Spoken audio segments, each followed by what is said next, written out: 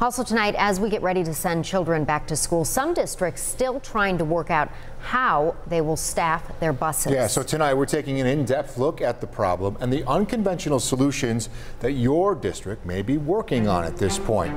Here's a look at the nationwide numbers. In a report from the National School Transportation Association, 94% of schools that responded say they don't have the number of bus drivers they need.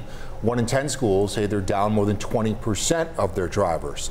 The Buffalo Public School District looking to get ahead of this problem. In fact, a survey is now available for families to fill out, letting the district know if they'll be able to drive their kids to school.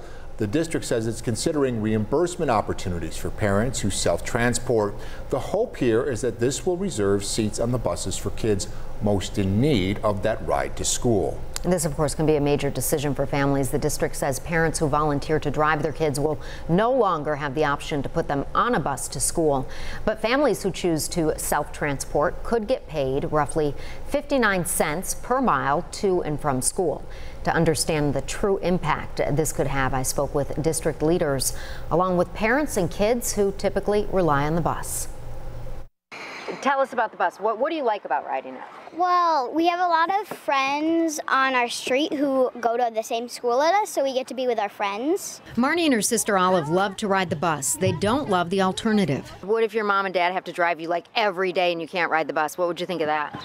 I wouldn't really like that. But unfortunately, a national bus driver shortage continues to impact our local school districts. That's why the Buffalo Public School District is asking parents if they'd consider driving their kids if they got a travel reimbursement. Would that money incentivize you to drive your kids to school? I already have to, it's just a bonus.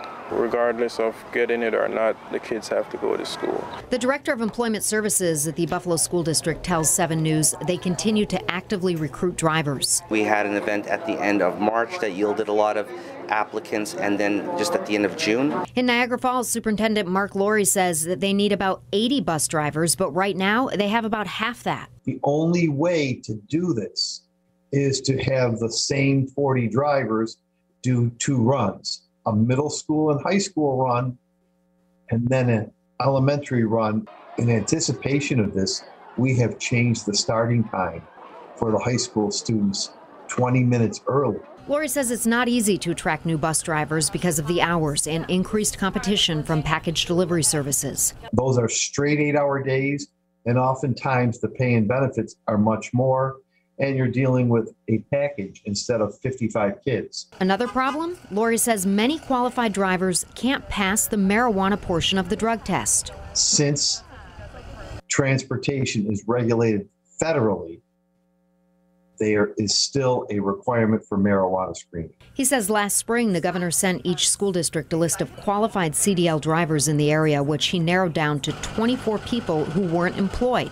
But 22 of those 24 failed the drug test. So it was helpful to have the list, but we picked up 2 drivers from that list. It's a very big problem. A problem kids like Samantha hope won't jeopardize their bus ride to and from school. Because there's so many fun things to do, and I get to see all my friends. Love talking to those kids. According to Indeed, a school bus driver in Buffalo can make a little more than $22 an hour, and First Student is offering a $5,000 sign-on bonus for fully credentialed drivers. They also offer CDL training.